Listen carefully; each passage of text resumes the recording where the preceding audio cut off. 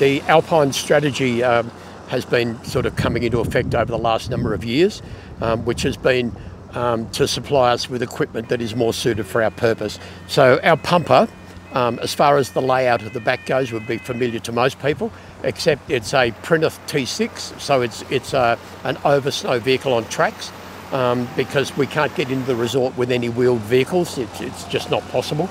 So we need tracked vehicles enabled to do that. And we've had that for 3 years now, a very expensive piece of equipment that, as you can see today, has worked out really quite well for us. We also have some Can-Ams, 2 Can-Ams, one set up as a response vehicle, one as a crew transport vehicle, and we take the wheels off those and put 4 tracks instead of the wheels, and they can pretty much go anywhere. And the benefit of those is that they're good on bitumen, dirt, snow, mud. They're really an all-terrain, not just for snow, they're an all-terrain vehicle. We have a pumper tanker and a bushfire tanker.